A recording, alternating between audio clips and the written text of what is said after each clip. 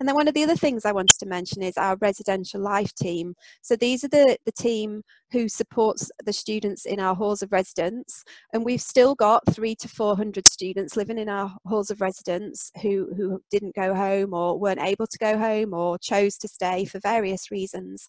Our residential life team is still available face to face, and they are visiting students, obviously complying with social distancing guidelines, and they're also available virtually for students. And they've had almost 2,000 face-to-face interactions with students since lockdown. So those of our students who are still on site are getting that face-to-face contact from the residential life team as well.